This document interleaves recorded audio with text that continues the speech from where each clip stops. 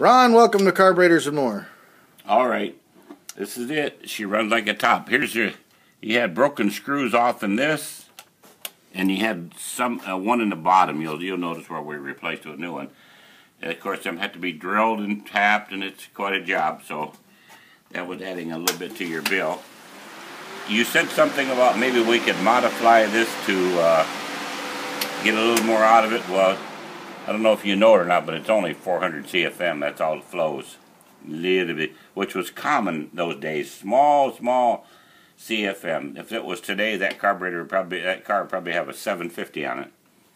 But anyway, we did what we can to get it to run absolutely correct, proper mixture to meet all the standards and that we have to set them by. It's as much as you're going to get out of it, what we got. But here we go. Okay, this is checking vacuum there for whatever you need. And for our purposes, we just cap them off. Looks like this carburetor might have been used for marine use at one time too. It's got that plugged off. Okay, ain't that a sweet running one?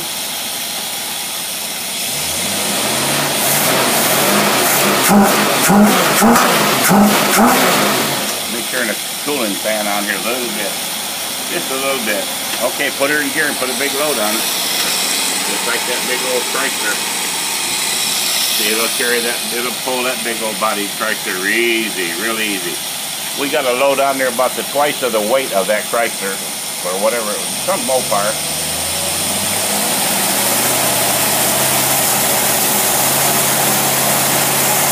It's a beautiful blue car of some kind.